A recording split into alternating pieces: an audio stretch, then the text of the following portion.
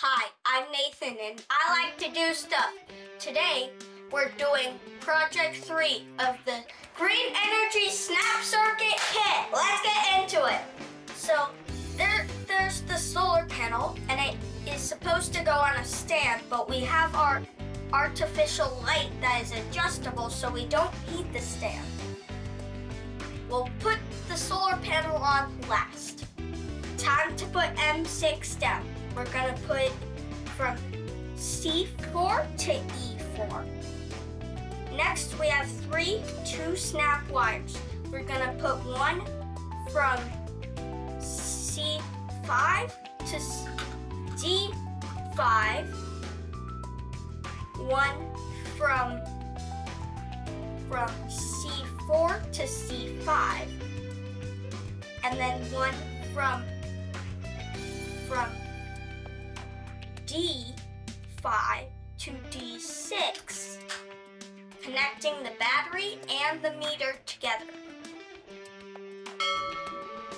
Next, we have a 3-snap wire. We're gonna put that connecting the negative port of M6 to the negative port of the battery. Then we have the solar panel last. So you would put the stand right here, but since we're not using the stand, I'm gonna put it closest to the artificial light, right in the corner, the bottom corner. Next we have one red and one black jump wire. First, let's connect the red to the positive side of the meter and the positive side of the solar panel.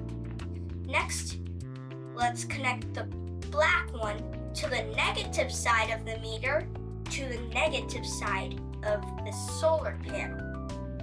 We're done. Let me show you how this works. Today we're gonna bring in our trusty Fluke 101 meter and we're gonna set it on DC volts. This is how we are gonna measure it. You get your red lead and your black lead. Next, you turn on the light. So we're gonna put the red on the positive and the black on the negative. Make sure your light is turned on and then check the voltage. We have 3.2 volts.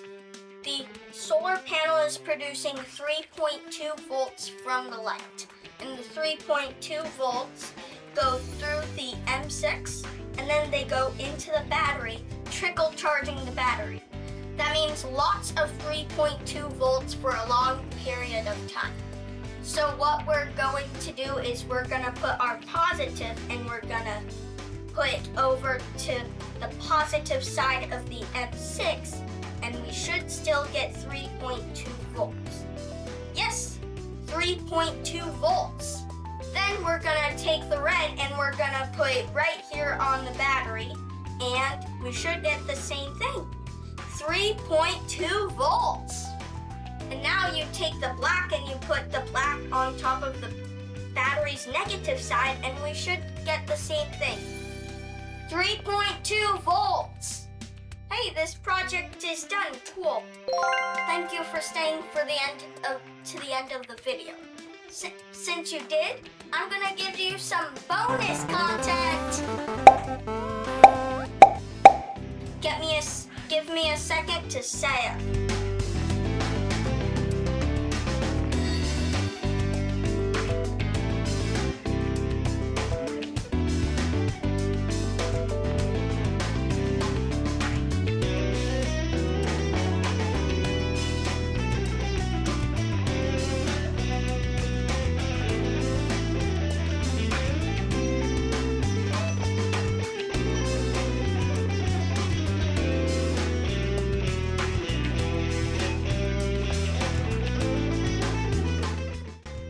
So here's what we're gonna do for today's bonus content.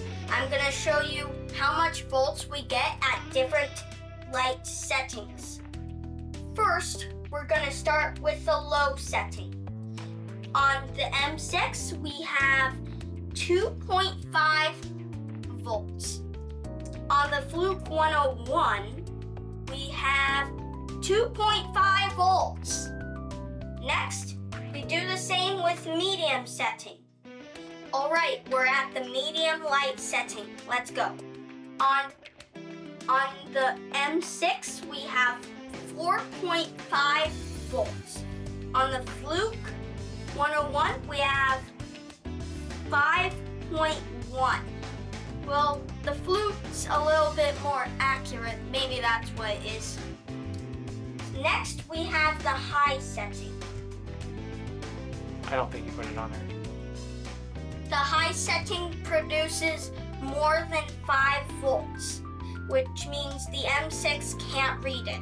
Let's go straight to the Fluke 101. And I was right. We have 5.9 volts, and the meter can only read anything below 5 volts. I was right. Oh, I guess we're done. If you really like this video, please go and check out all of our other videos. There's a lot. And until then, I'll see you later. Bye.